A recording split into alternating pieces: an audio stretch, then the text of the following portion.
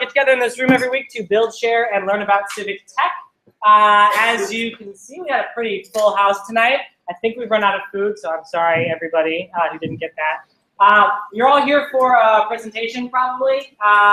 OpenGrid. Anybody? Who's here for OpenGrid? Everybody? Okay, excellent. So we'll be hearing from Tom Schenk and Dan O'Neill in a little bit about that project. But before we get to it, we usually do a couple of things on the agenda. Number one, we're all, yes, I know there's a ton of us. We're all going to introduce ourselves. We'll go real quick, and you won't regret it, I promise. And then after that, we have an open floor for announcements. If you, between now and getting to that, want to make an announcement, you can add it to this Google Doc that we have here. Are you tweeting out the link? I will in just a second. We'll tweet out the link. There's a hashtag for this event, hashtag ChaiHackNight. There's also a website for this event, chaihacknight.org, which you can get to this document from either of those places. So if you have an announcement you want to make, add it there. Otherwise, you can just raise your hand and we'll call on you. And then we also take notes on the presentation here as well. So I think we're running a little behind, so we'll get straight into the introductions. I'll go ahead and start. I'm Derek Eder. I run this event with Christopher, and I like to make stuff with civic tech. Hi, my name is Christopher Whitaker. I'm a civic technology consultant here in Chicago and part of the Code for America Brigade team. John Levy, updated program with the City of Chicago. Ben Galuski, Java architect of the STA Group. Gary Tuchel, project manager for the City of Chicago. Ashton Shire, City of Chicago. Don Rickard, data scientist.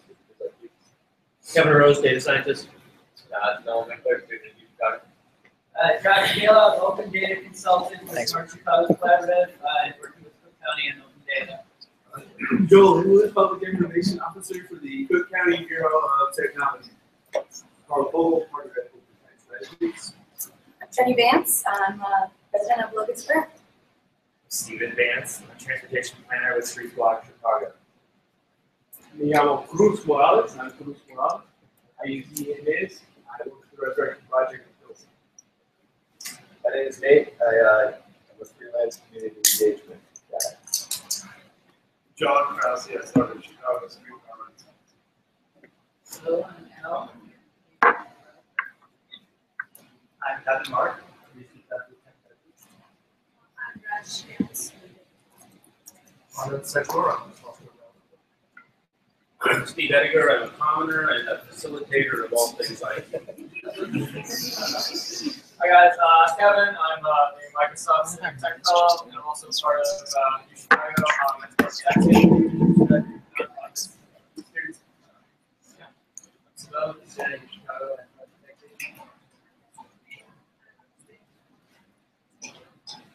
I'm Eric. I'm also part of it. Hi, I'm Eric. I'm a GIS consultant and also stuff. John, you Chicago too. Mike Fassio, I'm from Chicago as well. Tim McGovern. I'm an editor and formerly at Chicago. Cluster, is that what?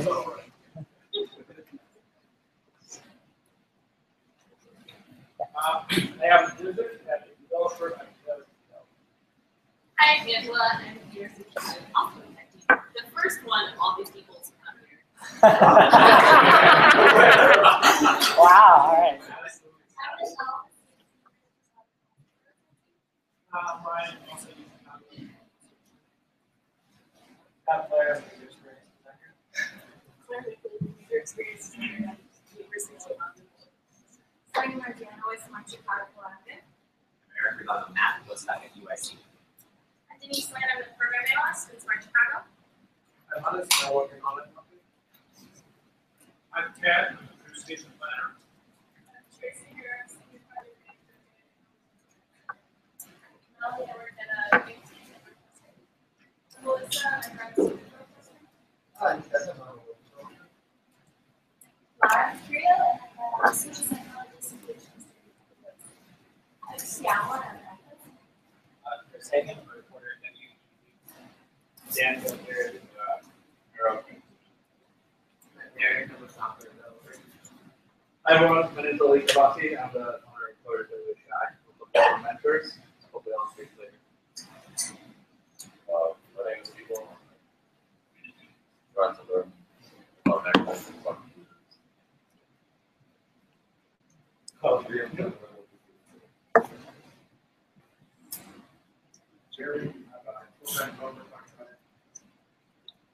I'm George. I'm a grad student at OpenGrid Families.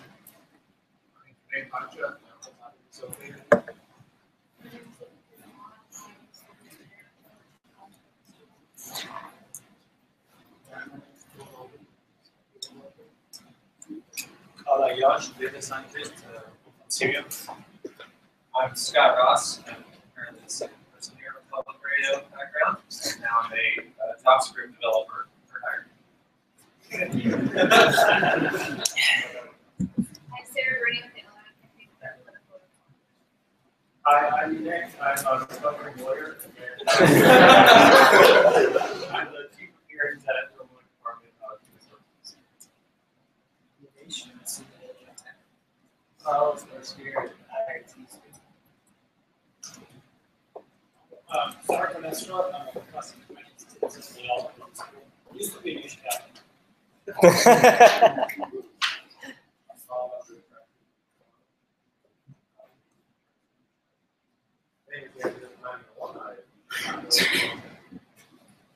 I'm Brian Burrows, software developer.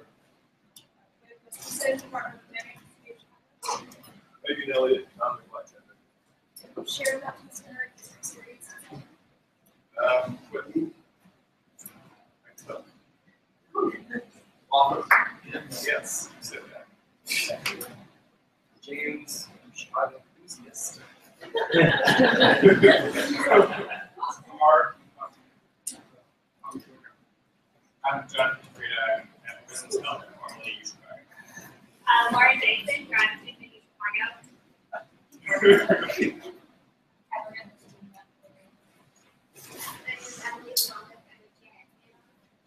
I'm Dan Bassel, I lead the Tutor Mentor Institute. My name is Zach Johnson. I'm an architect at Kansas. I'm Nick Dyer. I'm Adam Blair, I'm the economic development consultant.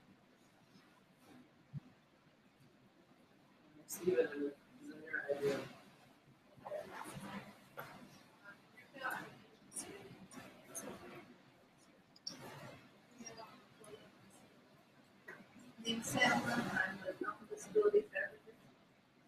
Ishan Daya, I'm the co-founder of Crafty, which is a craft beer keg and happy hour service process events.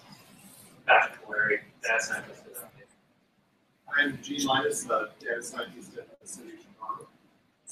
Francis Caldwell, I'm a student. My name is Eileen, and I'm a developer.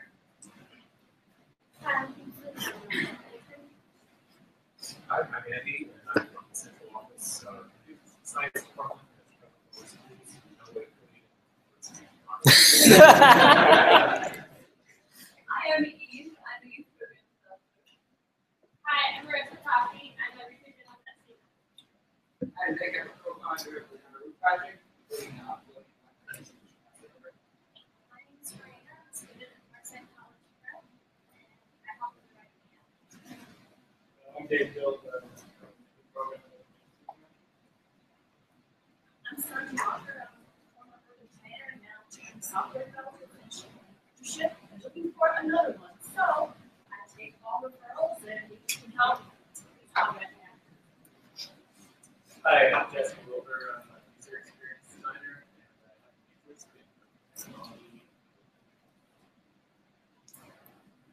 and I have Brian, I'm the video reporter. I'm Eric, I'm a programmer in Jump Trading. I'm Paul, I'm a public policy graduate. I'm Jason, a web developer and entrepreneur.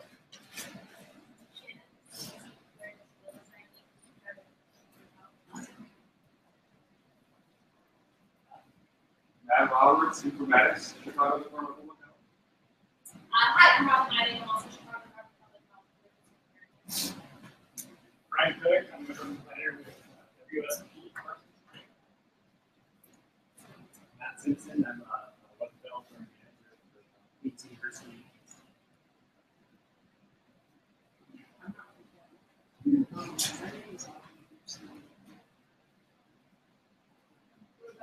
to apply math grids to wrestling. My name is Kevin. I'm a pencil pusher. I'm Daniel X. O'Neill. I'm a local poet. Please look up my books on Amazon.com. More of them. Anybody else? This guy? Did you say hi? Tom Schenk, Chief Data Officer. I'll get to talk here in a second. Anybody else we missed? Okay, excellent. That wasn't so bad, right? Now you know who's in the room. Apparently, all of you Chicago is here. So welcome. Or all the people who at least graduated from there. So let me do the one last thing. Oh yeah. So before we get into announcements, if you're looking for the restrooms, they are down there and to the left. You can grab 2 drinks from the soda machines, but not any of the alcohol. And after the presentations, we will have question and answer. Please remember that it's question and answer, not question, answer, and commentary. So if you start not talking and not asking a question, I will buzz you out. We need a big gong, basically. Yeah. I have requisitioned a gong. Excellent. So we'll get into the announcements. I'll go ahead and start reading the ones off of the doc here. But like I said, when we get to the end of that, you can raise your hand and share. I've broken it out since we have so many announcements on this particular one into announcements, events, and jobs. So we'll go in that order. Really quick, first, Chai Hacknet shirts. Anybody wearing a Chai Hacknet shirt? Or maybe under like several layers? Okay. Well, anyways, we have them. They're $11. We have them in small and medium. I know I need to order more. But if you want one, they're $11. Steve Vance wrote a blog post on last week's presentation. Do you want to just maybe give a little spiel about that? Sorry to put you on the spot.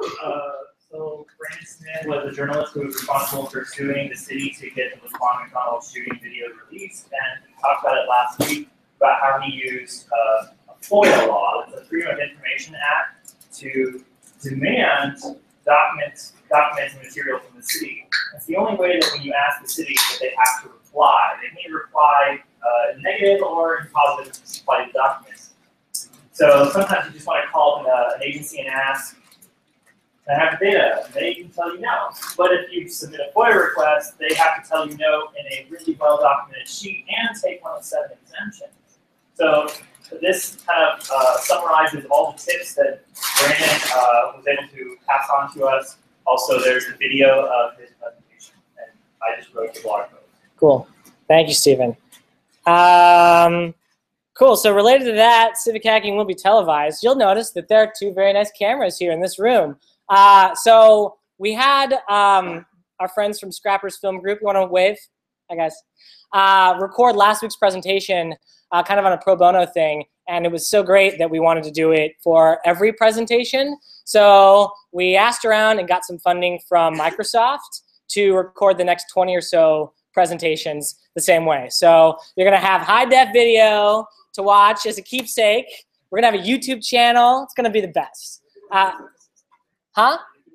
Yeah, that's next, right? You guys got one of those 360 things. We'll just do that. Yeah. It'll be 3D. Yeah, it'll be cool. Yeah. So excellent. Yeah. Thank you, Microsoft. Thank you, Scrappers. And it'll be a great way to share the rest of these presentations with the rest of the world. This is another one we've had for a while now. Let's just check to see where he's at. A former presenter here, Tracy Siska from the Chicago Justice Project, has a change.org petition to ask the state's attorney to open up their data. He's asking for around 1,000, and he has 160. So please sign this petition if you believe in open data. This is a blog post that Lisk put together, Civic Tech Done Right, community-driven, responsive, and community-friendly. It's a blog post about some of the work that I did with DataMade and a group, someone from Resurrection Projects here. We work with SWAP, Southwest Organizing Project, to basically help them get some data in an accessible way. And so it's kind of a cool story, sort of walking through that journey of how we got there, and made some pretty cool stuff along the way. So feel free to read that. Coder Dojo Chai, was someone there? Yeah, hey, tell us about that. Hi, so we are a nonprofit teaching kids program for free. Age 7 to 17 is our target. We've been, 2013 we started. Everything is volunteer fun. We need volunteers. it's every Saturday now. It's growing super fast. And it's super easy to join. We have a Slack channel if you want to join us, or just go online, click on volunteer, register, and just come to the orientation. And then you can teach some amazing kids. What's up? Awesome. Thank you. Thanks for sharing. Okay, that's it for those kinds of announcements. Any non-event announcements to make? Yeah? Yeah? Oh, it's also non-job also. Okay. Is that your job thing? Yeah. Okay, yes. I'm Lionel. I work here for Korea. I just want to tell you guys about the space. Yeah, please. We don't have all of that. So we're really excited to have you guys here. It's awesome to have you guys every week. But in order for that to keep happening, we just have a couple ground rules, such as don't take any of the alcoholic beverages from the fridge, please. Yeah. And also you can grab a soda or something, that's totally fine. Limit yourself to one or two. Don't go crazy. And if you can stick around in these kind of meeting rooms in this area, roughly close to this atrium room or in the kitchen, that would be awesome. Because there are people trying to work down there in the office. And finally, don't go into the bar. What bar? There's no bar. Yeah. Okay. Thanks, Lionel. Okay, moving on to events. Hack Illinois, February 19th through 21st. Someone, I think Carl, did you know more about this, or do you want to? Could you tell a little more about it? Well, sure. This is all I know about it. I'm mentored here, so I should know what I know. It's University of Illinois students down in Schenk. They get students together in groups of 5, 10 or so. I think there's some 100 or 100 and some to work on technology projects. Some of them is all hardware, some of them is just software, just open source software. And the students, they improve it to those projects. And apparently this is the 3rd year there's a history of the students who get involved in the project, continue to stay involved as contributors to that project out. So if you're interested in being a mentor or you know some students down there, or you are a student down there, check out the website, hackillinois.org, and see if you get involved. And if you want to ask me more questions, Great, thanks, Carl. Hive Chicago Buzz. Is Robert here, or anybody from Hive, or anybody going to this event here? Yeah? Yeah, Robert's not invited, but yeah, this is going to be at 2, 27 on Saturday. It's basically a bunch of 64 in the city, sharing challenges. Click on that link, check it out. Another Saturday is the day for the action, so if you want to come work with everyone. Great, thank you. All right, moving on. State of the Black Tech Ecosystems. Fabian here? I think I saw him. Hey. Yes, so our event is next Thursday, and the focus of the event and of the initiative is how we can unlock the full potential of the Black Tech community here in Chicago. So we're bringing together about 10 to 15 of some of the most dynamic Black Tech organizations that are making change in the city. So we're going to be showcasing them through 4 TED-style talks as well as information tables. We have just exceeded our 300 RSVPs, so it's super packed. If you have trouble, if you still are trying to come, you might have to, you fill out that form, but you might have to get in contact with me and I'll see you. Awesome, thanks. Ally Skills Workshop, anybody here know about that? Ally Skills Workshop teaches men technology simple, everyday ways to support women in their workplaces and communities. And that is on February 10th at 5:30. Oh, I got one.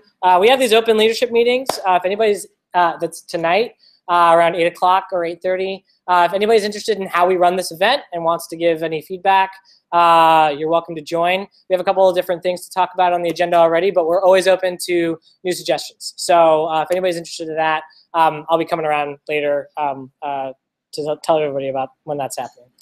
Northern Illinois University Code Across event. You know this one, Christopher? Hi. So Code Across is an annual hackathon run by Code for America each year. It coincides with International Open Data Day. There's hackathons being held all over the country and with our partners across the globe. One of them is going to be at Northern Illinois University. They're one of Code for America's first university brigades. They held a student hackathon in the fall that had 300 people. And now they are looking for mentors for their March 5th event. If you're interested, feel free to email me at cwhitaker@codeforamerica.org. Thank you. Cool. All right. Before I move into jobs, any other announcements, event-related announcements? Okay. Jobs. Dev Bootcamp, one of our sponsors, hey, they're hiring a community marketing manager. So if you're interested in that, we got a link to the doc. Is the state of Illinois still hiring a chief data officer? The position has not been filled? Okay. Well, if you want to do this job, you should click on this link, and it could be pretty cool. Huh? Is it paid? I believe so. I believe so. I'm not sure exactly how what the compensation is. City of Chicago is still hiring a data scientist? We are. The position's going to be open through the weekend. You'll be working on the data science team. Get to work on predictive analytics projects, analytics for policy decision making, and work on projects similar to what we're going to discuss here today. Very cool. Pension project seeks our developer. Is this a paid position? It's paid in the usual way. Have night. So we are so close to finishing our first model. We lost our developer. We have some great source code. There's a link to the GitHub. We need somebody to help us implement some of our visualization tweaks and get us over the goal line. So it'd be a great chance for you to attach your name to a project that will probably get you a lot of visibility. So we're waiting for your resume. Are you guys using Shiny? Yes, we are. A prospect. Okay, any other jobs or general announcements before we get to our feature presentation? Yeah, oh wait, sorry, yes, of course. Part 2. Yeah. Bridge is hiring. They're always looking for content here. Cool. Yes. Yes. Okay, so Tom and Dan, you guys want to come on down? Are you presenting off of this or off of yours? Oh, yeah. Okay, well then, without further ado, Tom Schenk, Dan O'Neill, and OpenGrid.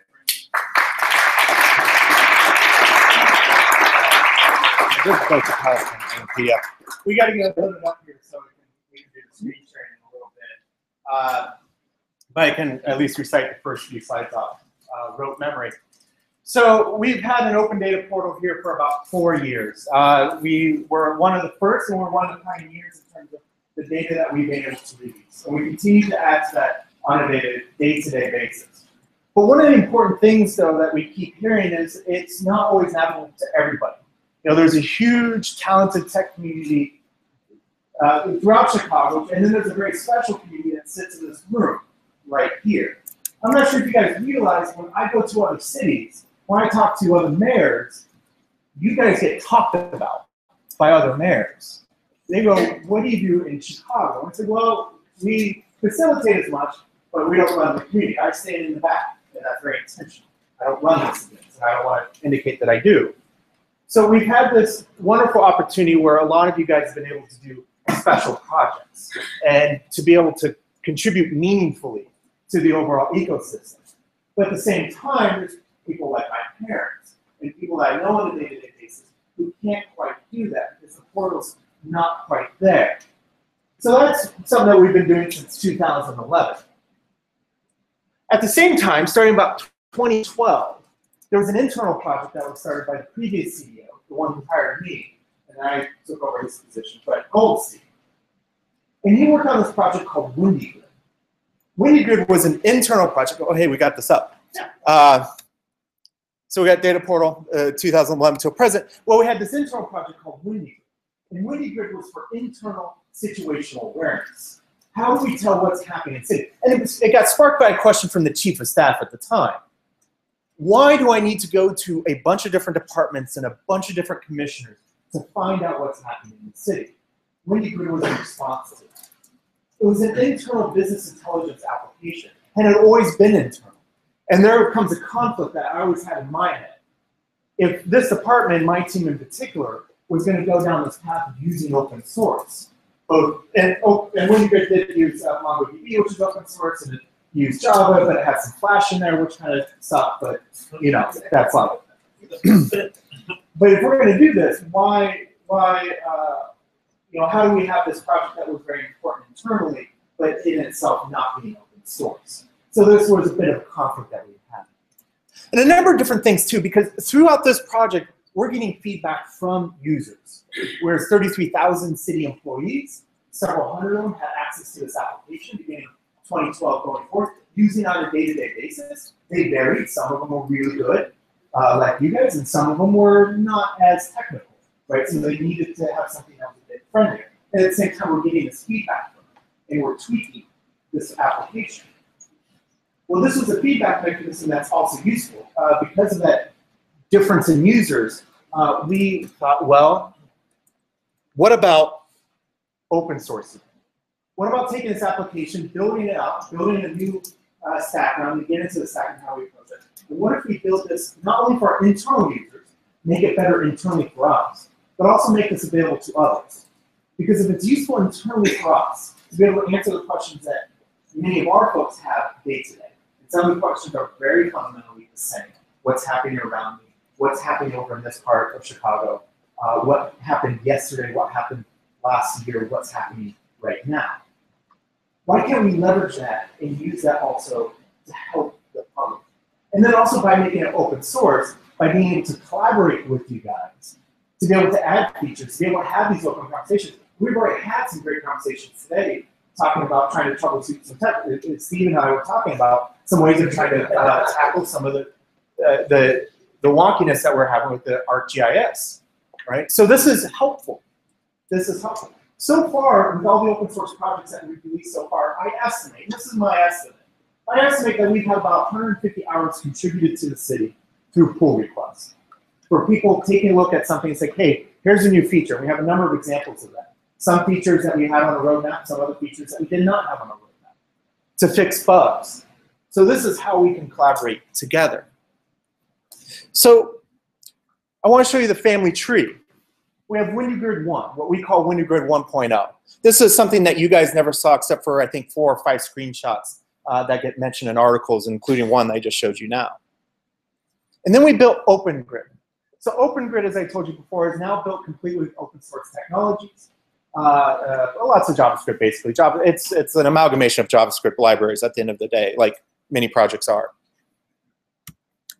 So this is what you see. But the OpenGrid code base actually fits into what we call WindyGrid 2.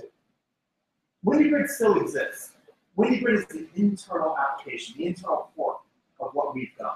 There's some custom code modifications that are very particular to the city of Chicago, such as our authentication mechanism. The one that you see publicly, there's no authentication. It doesn't make sense. It's open to the public. Internally, we use authentication mechanisms, and we have different tiers of security. So we have those internal tweaks that are very, very particular to us that we call WindyGrid. So 95, 99% of the code base is the exact same. We do a couple of tweaks, and voila, we have WindyGrid. So when you see OpenGrid, you are actually seeing the foundation of WindyGrid. That means when we make an improvement, that improvement's likely going to go to OpenGrid. So this is not just a project that we shoved out there, and then that was it. We're continuing to modify it because we're also getting feedback from our internal city users.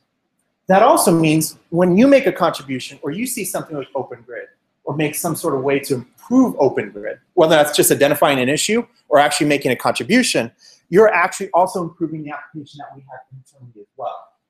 So this is collaboration. This was architected so we could collaborate in the future. Not, here's an application that's public and it really only exists in the public realm, but bits of your code is actually going to come into the city and influence city operations.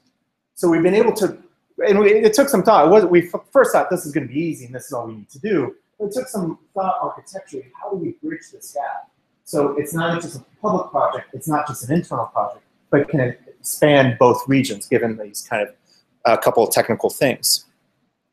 So as I mentioned before, when you contribute to OpenGrid, you're also contributing to the public version, OpenGrid.io or Chicago.OpenGrid.io, but you're also contributing to WindyGrid itself. And by contributing to WindyGrid, you're also helping the city of Chicago and what we're able to do in terms of delivering services, whether or not that's public health, whether or not it's public safety, our licensing and Consumer Protection Bureau, all of that feeds in together. So when we architected this, we have these kind of 3 layers that we always refer to. One is OpenGrid, the user interface. And the back end here is what we call, it's not displaying this quite as well, it's called the service layer. So the interfaces should be about the same, you know, no matter what we're doing, but we envision that there's going to be differences in data sources, right? We're going to want to use MongoDB for our internal version, which we did. We're also going to want to maybe make this public. And that's how Planario fits into this. Planario is a whole different project. Now, there's a few people in here. Can you raise your hand? We don't have everybody in here. Can you raise your hand if you worked on the Planario project in any sort of way? Look around you. All right, so we got about a handful of people, about 5 people, and that's not all. Not all of University of Chicago's here because we got some non-Planario. But we have a handful of people working around the room, and many others who will come to these things, who worked on this project. And Planario is an API endpoint which combined data from the open data port.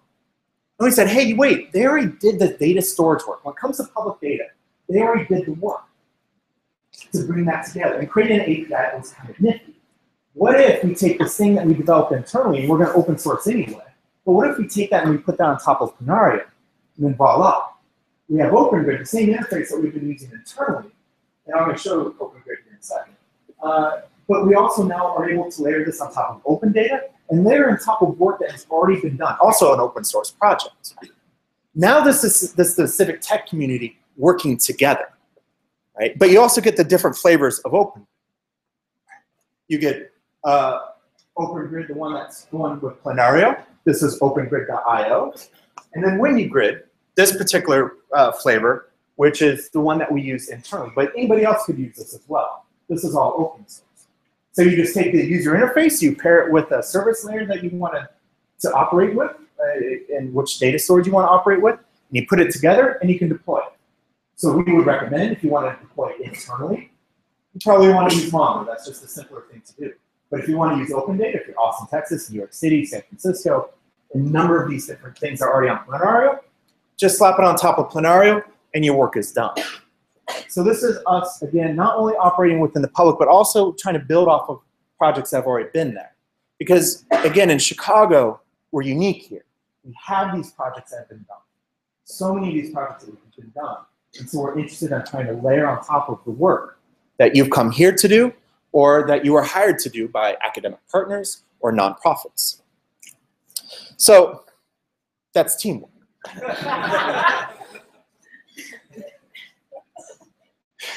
Can you guys read the subtext there? I'm waiting for them. All right. Motivated.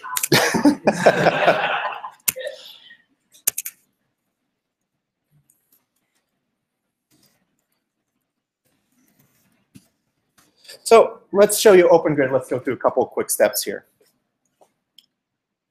I'm going to launch this into a new tab. I'm going to come back to this page because I do want to point out a couple of important things. So this is OpenGrid. It's a map. It's a leaflet-based map, which gives you some really nice things to do. This was really important to us. For instance, if it was actually have some sort of rain outside, we'd be able to overlay weather maps very easily. This is actually a really easy thing to do. Or we can take a look at what the temperature is, which basically you're going to get a lot of a nice, cool-looking blue that's layered on top of this. But let's just avoid that. If you're a real nerd, look at sea level pressure.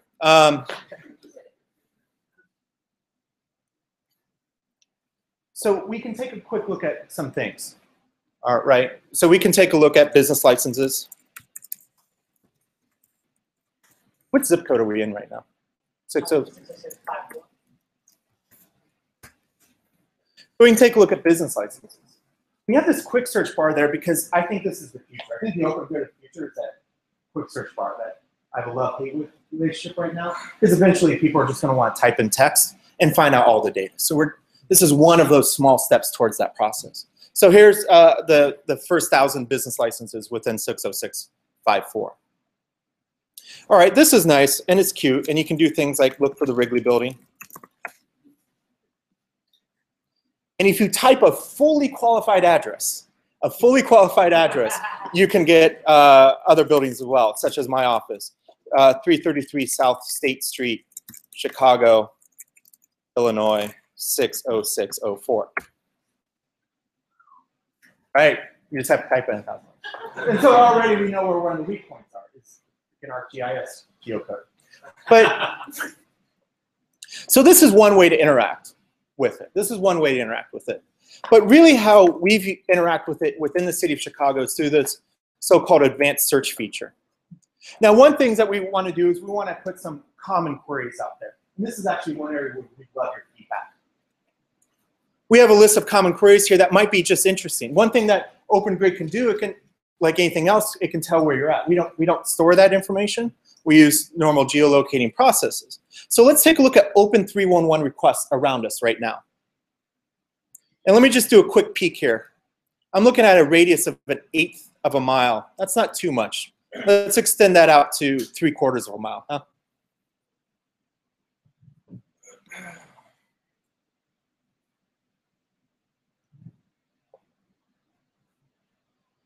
So as we start pulling in the records, this is 3/4 of a mile around us. It has our geolocation a little bit off. It has us on the other side of the river, but that's just how it goes. Every single one of these colors represents a different type of service request. So this is a quick way where we can pull up service requests by using this common query. And we're interested in seeing what other common queries there might be. So we just preload them. You know, why make somebody go through the hurdles of a query? Just give them the answer that they're looking for. So you can take a look at there, things that we thought might be broadly interesting, filming locations across Chicago, to look at where Dick Wolf is going to be filming his next thing. Street closures, potholes near me, restaurants passing initial inspection, which is interesting because these are restaurants that are probably going to be open soon if they pass an initial inspection. But you can build your own query as well. Let me actually clear everything out. You can build your own query by adding your own data sets. So for instance, we imagine crime is going to be popular.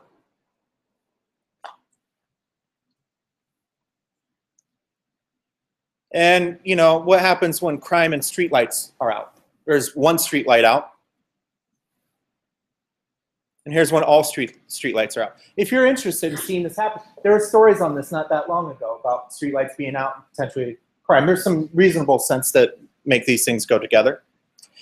And you can build queries, so you can do further filtering on top of this as well using these drop-down menus. So you can build the queries as you work. We think this is easier than what it has been, making that forward progress from what you have to do with the data portal. If you did it on the data portal, you have to download these things, match them together, and be able to then map it in some sort of way. So we also want to look at a drawn extent. So we want to draw on the map and look at particular areas in Chicago. So I'll look at a drawn extent, and I'll zoom out a little bit here. I'll take a drawn extent here in the big loop area, and then I'll just use a kind of made up shape.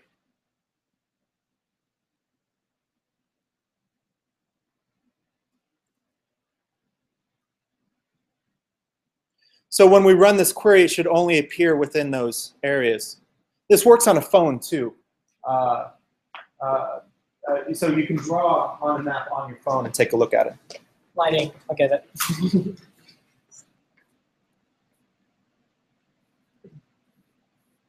And you can pull this up in this, what we call the grid. So you can take a look at the results at the row level detail. You can obviously click on the results if you want. But you can also try to find it here. And you can also filter here if you want. I'm looking at crimes, for instance. What's the word? CTA, right? Some of these crimes occur on CTA trains or bus stops. So I can further filter really quick to look for results I'm looking for. And then I can go through and I can click on the dots as well to be able to pull it up. For those who love their heat maps, you can make a heat map of these things. Let me zoom out just to capture the results there. Well, I got a bunch of those dots. That's not fun. So I'm doing a heat map of crimes. So let me take off all the dots and just let me take a look at the heat map. So if I want to get rid of the heat map and I just want to take a look at the dots, I can do that as well. I didn't color these dots differently, so it's all a homogeneous color. You can also do some basic graphing. This is actually something that we're going to do better. We're going to take a lot of notes from the Planario project here. But of the areas that I looked at, if I want to look at a simple pie graph of the ward of where these crimes took place at. I can just select that little graphing feature and I can create these little pie charts. So I can see that in Ward 24 there was 45 crimes. And those are just within the areas I selected. I didn't select all the wards perfectly. But if I did want to look at something by ward, I can actually take a look at selection within a ward. So if I do want to take a look at all this data, but only in Ward 24 because 24 is the biggest part of the pie chart, I can modify the query to do that as well. I'm using the same parameters, same 311 data, same crime as well. So now I'm just looking at Ward 24. And again, I can pull up this data. And I said, okay, now I have something I want, and I actually want to keep this, and I do want to mess with the data. I can download that into a CSV, Excel, or PDF if you then want to run a scraper on the PDF. It's actually really good practice if you really want to scrape from PDF. Get it from a machine readable, put it into a PDF, and then rescrape it. Rube Goldberg would be just so happy with what you've done. And then you can select columns. You can do all these other little things. Now, if you do want to take a look, let me go back.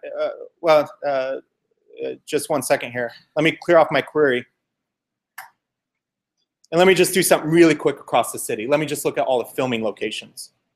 And also, when you use the common query, it populates the query, so it teaches you how you can build a query. That's our other hope as well.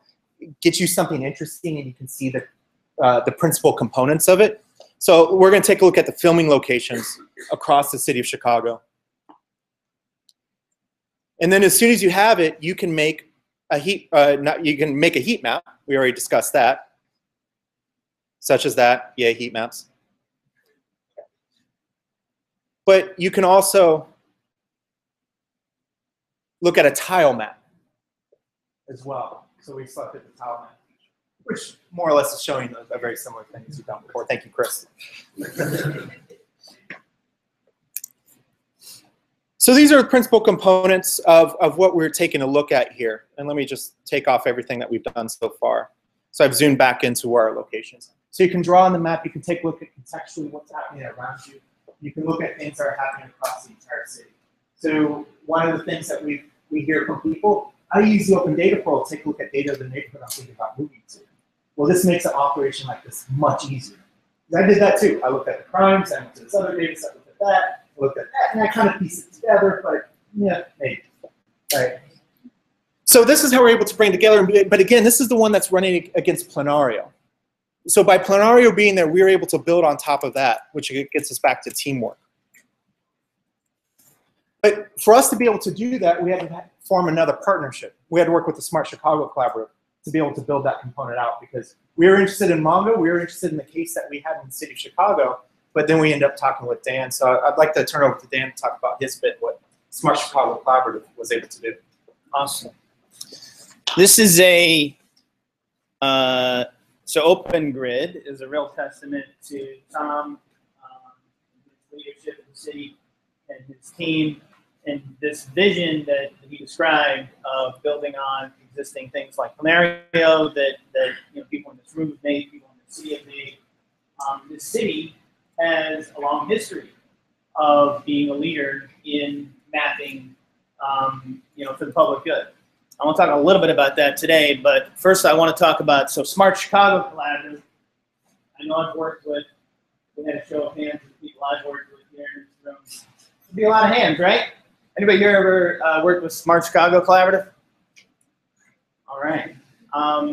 And we'd also be remiss, it's awesome that there's filming here, would be remiss if we didn't bring up the fact that there's someone in this room who has filmed hundreds of hours of this meeting. And that name of that person is Christopher Whitaker.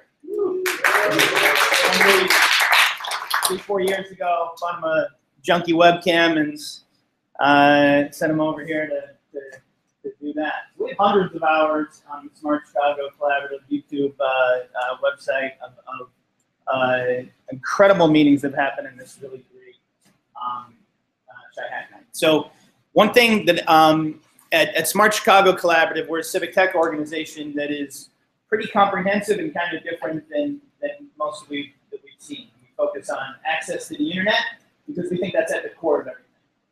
You can make all the maps you want, all the technology you want, shove it out into the world. If nobody has internet access, nobody will be able to do anything. We focus on digital skills quite a bit because if you have connection to the internet and you don't know how to use it, that's really not much use to you. So it's access skills and then data, projects like this that we really care about.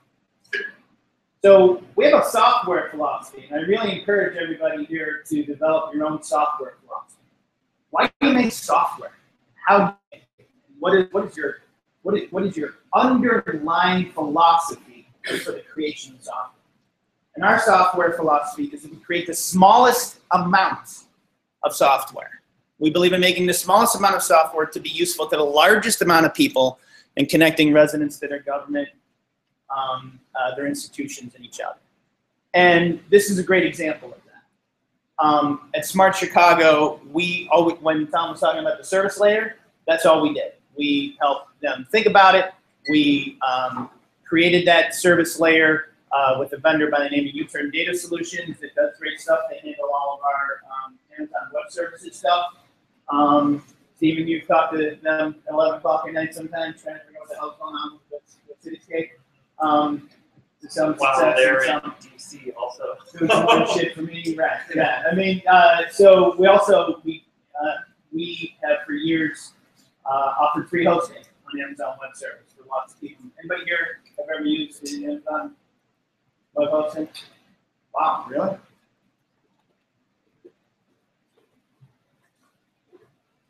Cool. I've never met some of you that what's the site that you had? Like? Oh, no, I mean on Smart Chicago. I meant on the Smart Chicago thing. For free. For free. See. Or Roku, I think. Heroku, Mapbox, all sorts of stuff. Anyway, point is that we try to be as helpful as we can with the littlest amount that we could possibly have. And that's what we did. We really didn't do all that much. It was the incredibly great work of Plenario, the incredibly solid conceptual model that Tom and his team came up with, and the great work of WindyGrid and the city contractors that worked on WindyGrid. So we just did a little. We took that existing work. We're expanding the field with new civic tech developers, with companies that are already in the field but don't know about this particular field, improving on existing work. I mean, you know, once people start whacking up against your website, there might be some problems that you'll learn. That's a normal tech project. We certainly found that in Plenario, and certainly found that in a lot of the things that we're trying to work on, and just proving the value. Before I hand it back over to Tom, I just wanted to talk some history and perspective. As I said, Chicago has a great history of creating map-based websites that seek to show you for situational awareness. Going back at least to the Chicago Police Department ClearPath website that was launched in 1996 on Windows 95. You could go into a police station, you go to a terminal, and use a Windows 95 machine and look up dots on a map. And Adrian Halavani in May 2005, everybody ever see ChicagoCrime.org? So yeah, ChicagoCrime.org right here in Chicago, before there was ever a Google Maps API. My colleague, Adrian Halavani, created ChicagoCrime.org. Again, taking the incredible work of government employees, government technologists that did all that ClearPath stuff, right? And of course, now we look at ClearPath, we like to laugh at it, and we like to think that it's an ancient beast. It is the basis upon which all of this is going on. It's really important to remember our history here in Chicago. That stuff is incredibly important. And then I started a project called Chicago Works for You. That was in 2005 for the previous mayor. There used to be another mayor. You know that? In Chicago, there used to be a different mayor. Great. It's good to remember these things. To say these things out loud sometimes, you know? So we had another mayor in May 2005, and I was a technologist, and I created this project called Chicago Works for You. It looks pretty similar, right? Just dots on a map, took building permits, stuff like that. It was scrapped, never got it launched. But that's life. So, and then I hooked up with my friend Adrian Halavati, and we started with some others. Every Block, if anybody's ever seen everyblock.com, it was a website from 2007 to 2008 to pull together local news and public information. Again, dots on the map. Same kind of stuff.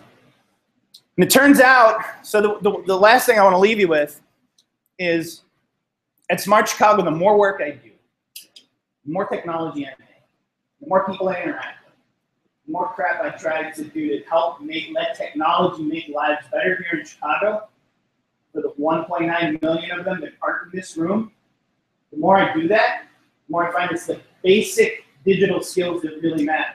And going out and finding those people and finding out what it is that they need. Because it turns out that all these dots on the map haven't led to communion among the police and the people. And the police are killing our youth in this city, right? There are no dots on any map that stop that from happening. There's no set of crime statistics that stop that from happening. So we have to find ways to have communion with those people who aren't here, okay? When I found out where Laquan McDonald was killed, and you probably saw the video too, it looks like a desolate spot, doesn't it? It's an odd, space. So I looked it up on a map. It's a block away from Kronos Euros. It's a half block away from the Greater Chicago Food Department. It's right in front of a place called Focal Point Lighting. It's 400 Chicago.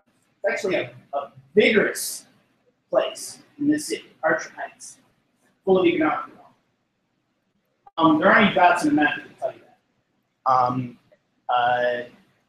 That can't tell you what it feels like to go to work there, and what it feels like to not be in communion with your city. So with that, I'll turn it back over, and let's keep on.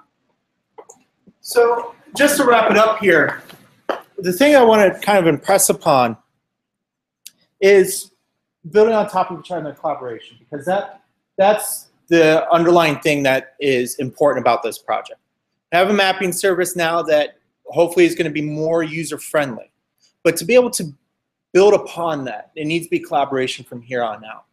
And so our OpenGrid development, in sum total, probably about $250,000. Plenario, I asked about that team, and they spent about $350,000 for that work. So in total now, we have this project that's greater than the investment of the city of Chicago made.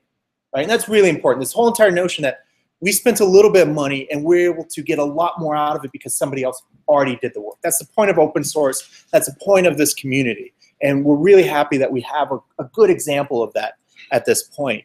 Because at the end of the day, it's really priceless. I did this presentation 2 minutes before I showed up, and I'm remembering commercials I saw once and just bringing it all together.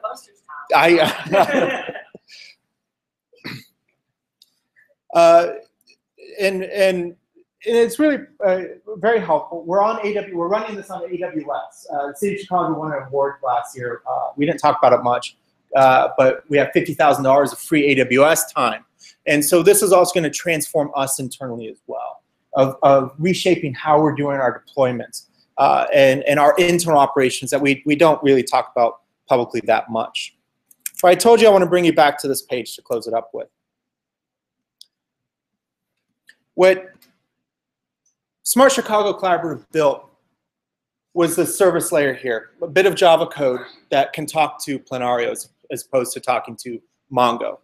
For the tech folks, between the service layer and the user interface, there's an API that's discussing with each other. So as long as you can get to the point where the API can understand the data it's being handed, no matter what the data source is, OpenGrid can work. And so whether or not it's Mongo, whether or not it's Plenario, another data source, Hadoop, whatever the technology might be at the time, that's how we're going to be able to evolve this over a period of time. But to be able to do this well, we need to document well. So for instance, when we take a look at the API that's talking between the service layer and the UI, we have this user documentation, but not only just for the developers, but also for the end users as well. So there's pretty robust documentation here for the end users. We're reproducing videos and things like that to be able to help out. But as we go forward, what I'm going to be very interested in, especially with this community, because now we have this ability. We've intentionally architected it so we can collaborate with you to give us feedback of where the issues are. And if you want to be able to give feedback where the issues, many of you know where it's going to be at. It's going to be on our issue tracker. So if you see bugs,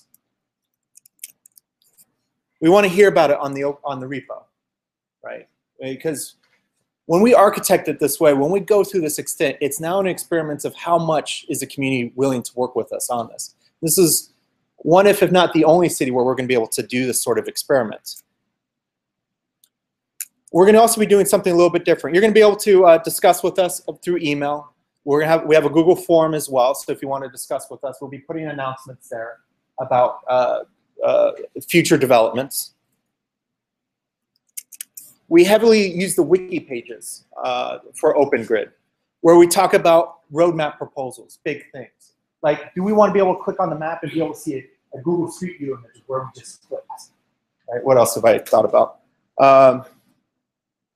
What about natural language processing in that search bar, where you can just type, show me crimes in Rogers Park, right? Wouldn't that be just a much better idea as opposed to that filling out a big form on the side of the screen? What about, instead of drawing on a map, can we improve that process so you can choose an area to take a look at? We're also going to be introducing something a little bit different as well.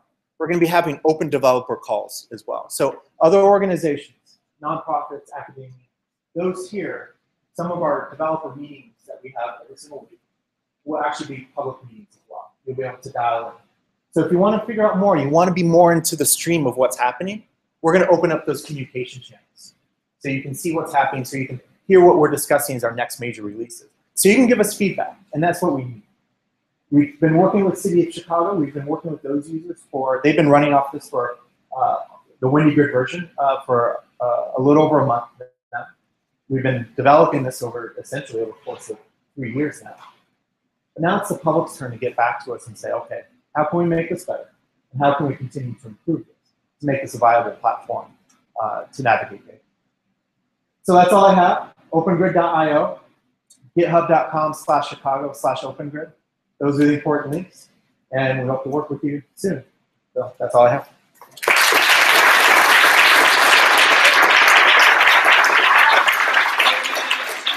Questions? If anybody has questions, go ahead. This Yes. looks like a solid plan for including the development community and you put the do you have a plan for how to get the wider community to give their feedback? So this is also something that Smart Chicago does a fantastic job of, right? Civic user testing group.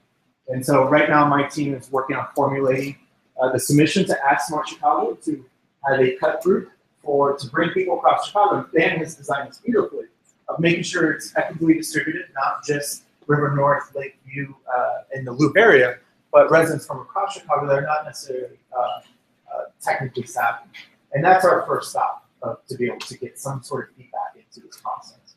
And again, I do think that City of Chicago employees are also valuable as well to get it to every employee's hands as opposed to just the technically literate, because they represent that same, they represent a user base that is not always the most technically savvy. But between those two, those are our first two steps in getting feedback from a large community. And obviously, by implication, when you have such a large release like this, you're going to get everyday people giving us feedback. We'll get emails about this as well. A number of times I've had an older person email me saying, I'm trying to find out where the liquor licenses are in my neighborhood, and they're using the data portal, but they click the magnifying glass. You get this to work. I'm like, well, you just have to enter. Right? So we get those feedback, and we deal with that on a day-to-day basis. And these are real issues, right? No different than many people I know, including my own mother, would interact with the data portal. What and how fast is your data set roll up? For adding new data sets to this, it's going to be fairly rapid because of how Plenario is set up. We're going to be able to include more data sets with relative ease. So basically, our big things is if we have a data set that has a lat long on it, and we have a timestamp associated with it, it's pretty easy for us to get that wrapped into Plenario. Yes. In the roadmap, is there any plans for integrating, like generating through and along the process on This is a really good question because internally in WindyGrid, we've been receiving that request for about 2 years now. But we've been thinking through, do we want to do that? How do we want to do that? So we've certainly been thinking about, because of the feedback we've gotten specifically from city users. And if we can start getting it from the public as well, that'd be interesting. It's very compelling to me. It's if I could, I would at a moment, but it's always not what you do, it's what you're not doing when you're doing something. And that's been what's been weighing on my mind. Oh, the question was, what about being able to submit 311 requests to the interface, right?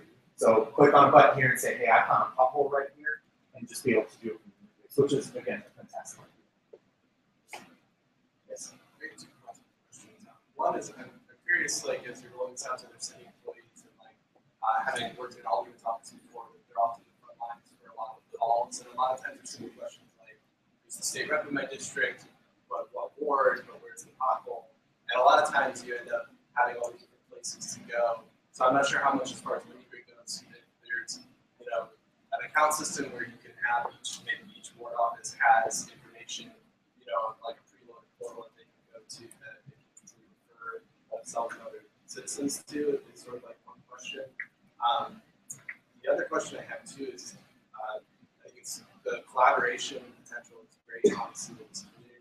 But I'm just kind of curious if the value of the collaboration is so high, what can people in this community do to just get these contracts directly and help them develop it for the city and more direct and, you know, mutually beneficial partnership?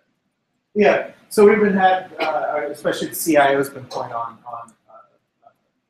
procurement issues and ways that we can make that better. I think there's a lot of experimentation going on right now. 18F has an interesting model. We'll see if that pans out. But really troublesome is, you know, there's a city employee and CEO on trial now. Right? The sins of the past is what gets these burdens now. And so that's a really tough thing to balance. How do we make it easy to do it, but how do we make sure that sons of bitches don't abuse it? Right? Because at the end of the day, this guy took $14,000, at least allegedly so far. That's just pure profit. So we have to balance that. So I don't think we can answer right now. But something that is interesting here is that we're able to work together in the open, right? Working together with an open source project. And so people can contribute to the extent that they do want to, not want to. The other thing too that's really important how we design this is OpenGrid, again, is not only just for the open portal, but it's also dependent on internal operations as well, which creates the onus on us to be able to make sure that we maintain it, to make sure that we don't let this thing wither and die, but we continue to make a concentrated investment into it while also collaborating with others. And that's going to be very key for this thing. So I don't want this project. And we see a lot of projects out there that are civic projects that won a hackathon a few years ago that, you know, they're 404s now. We don't want that to be the case, and so we have to think through how we make sure this investment can be sustained. So your first question about the Alderman's office, I actually have a meeting with them, their reps, next month, I think. We're going to go over this. We're going to go over a few other options. And I think in part, some of it's preloaded queries that is going to help them with that. And they're a big constituent of us. All right, last question. Yes? Are you going to make some kind of presentation to the journalists or Journalists, we did this morning. All right. Thanks Thank you very much, everyone. All right, excellent. Dan and Tom, can you stick around for a little bit? Dan, you too. If anybody has follow-up questions, they'll be around for you to ask them. So now we're going to switch over to the civic hacking portion of the evening. We'll quickly go through the different breakout groups that we have. We have different people that are leading each group. We basically have two different tracks. One is learning groups for learning skills with data and coding. And then there are other working groups for working on projects on an ongoing basis. So we'll go ahead and start with the learning groups real quick. And I'll lead that with Christopher. Hi. How many of you are here for the very first time? All right. Yay. So if this is the first time here, if the words civic hacking and open data and GitHub are new to you, we have an orientation that explains what open data is, what open source is, and the importance of community organizing in our work. We are going to have that right in the boardroom which is this big building or big door right here, right over there. Great, excellent. Code Clinic. I think Carl and Renee are both here. Yeah, he's right.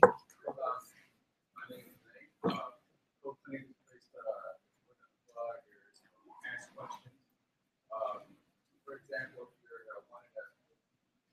if you see something, a project that we want to popular, and look at environment for it. We welcome new developers and those experience that come behind us by the also part of Great. Mob programming. Anybody doing mob programming sessions today? I think Nick's not here. Okay. It's not the last Tuesday of the week, so we're not doing Dolphin Tank, but is it next week? Yeah, next week it'll be happening. If you have an idea for a Civic app and you want to get some feedback from a group of people who have done that kind of thing before, you can. The concept is like Shark Tank, but nice. Before I get to the working groups, just so you guys know, anybody is welcome to start their own group. All you have to do is just at the end raise your hand and say what you're working on, and anybody who wants to help you can vote with their feet. Working groups, the first one listed, access to justice. Kulsum, tell us about that.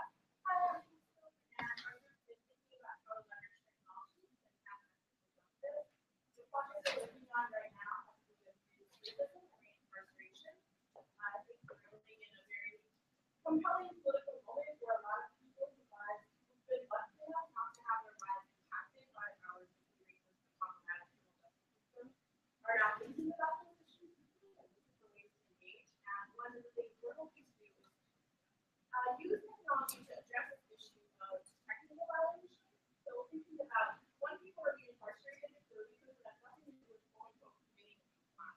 So like I wasn't able to find housing because I'm from a low income disenfranchised community, really problematic and practical things that really are not so difficult to realize to me and because we realize and push back to a really unjust, fiscally preposterous system. So we are thinking about how to use technology to tackle this. We have Allen Mills Law Center, which is like a luminary in the justice sector in Chicago, and so he's going to share information about his work. And we're going to be talking to people who work with actually experienced issues. So that is our model. It's a disciplinary model, it's a slow, intervention model, but we will get somewhere. Excellent. Thank you, Kulsum. Tom, E. coli predictions. Yeah, so another project that we've been working on in Open, we are working on predicting E. coli levels at Chicago's beaches. In short, it takes too long to get the lab results back, so we have to use a statistical model to predict whether or not we should put an advisory today. The model that we're currently using is from the EPA. We don't think it's that good. So we're going to see whether or not we can develop a better model. Folks here have been working on it for some time. If it does work, the city of Chicago will use that statistical model. Today we're working on more statistical modeling side. We just started that here in our last session, so we'll continue that tonight.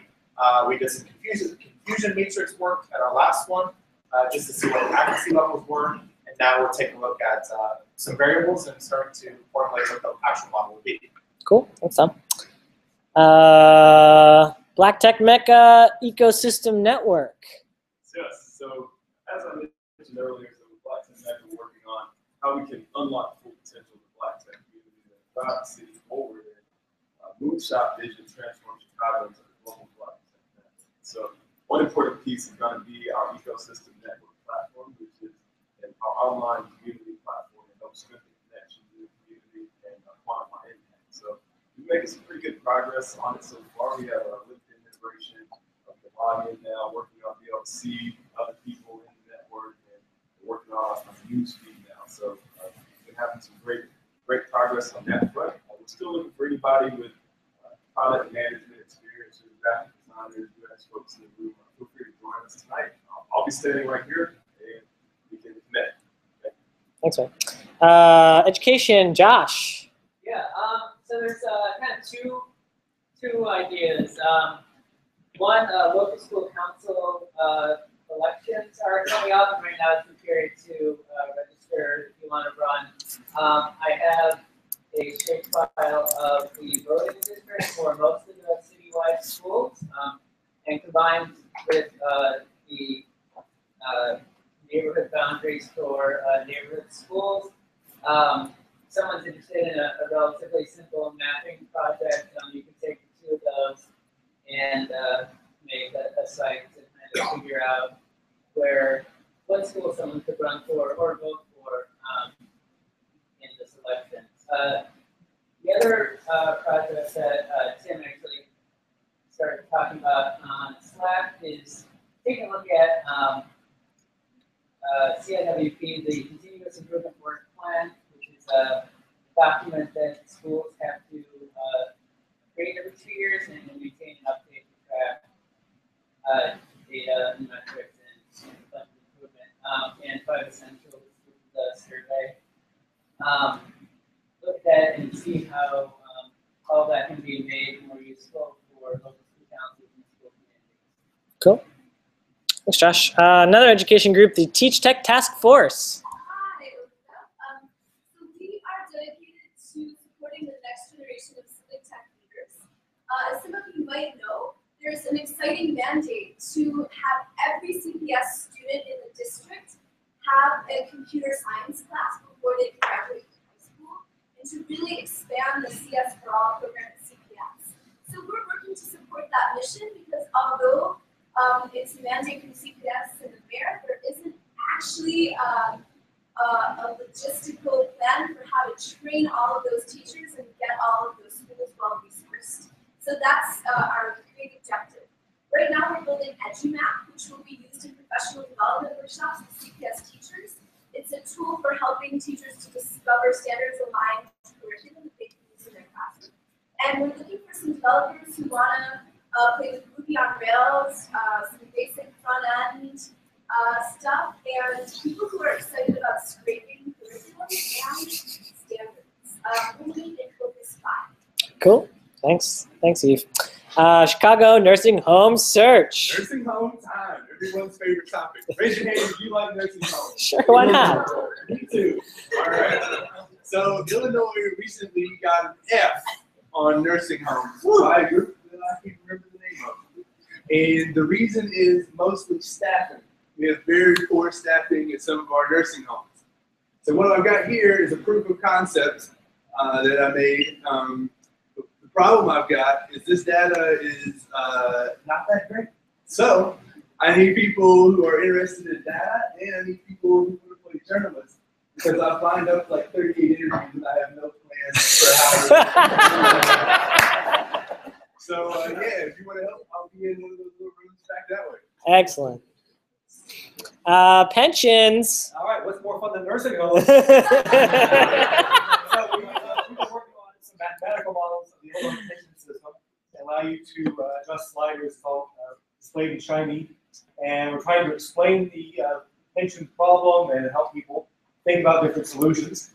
But as I mentioned, we're look at that. Hey, we're very close to being able to launch this thing. We need some help with implementing some new visualizations and cleaning up a few bugs in the models. We have our very own user experience consultant who's helping us make this thing look not like that, but something that you can actually use to explain this and gain some insight in it.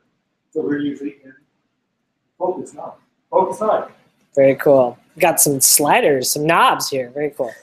All right, mapping the demand for better transit. John? Yep. So we're mapping the density of people taking buses around the city. Essentially, how many people on a bus per mile in a segment of the street. Try to identify where there are enough riders to warrant something better than buses stuck in traffic, like a dedicated bus lane or a bus with a transit line. So if you're interested in those issues, we usually meet in this right there. Cool. Another transportation one, PBR, personalized bike routing. Anybody? Zane? Yeah, so we want to come up with a bike routing system that's taking into account pavement quality, and we're measuring pavement quality via phone accelerometers, not the bike. We could use anybody to do a lot of things, but one thing we're going to try to do is stand up the routing engine this week. So if you are into that kind of stuff. Cool. And then the last one listed, Robert, you're here. Or someone else from the Ride With Me group. It's you, yeah.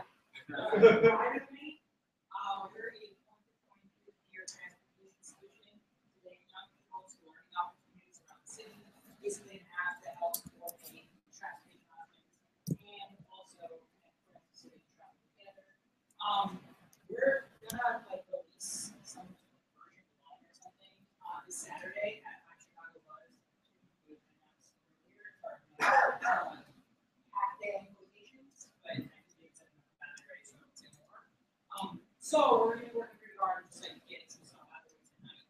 However, we'll be back next week, ready to take on new contributors. So if that idea sounds interesting to you, join us next week. We're always in need of support. There's lots of work to do. You can learn all about the project on this website, private.me. There's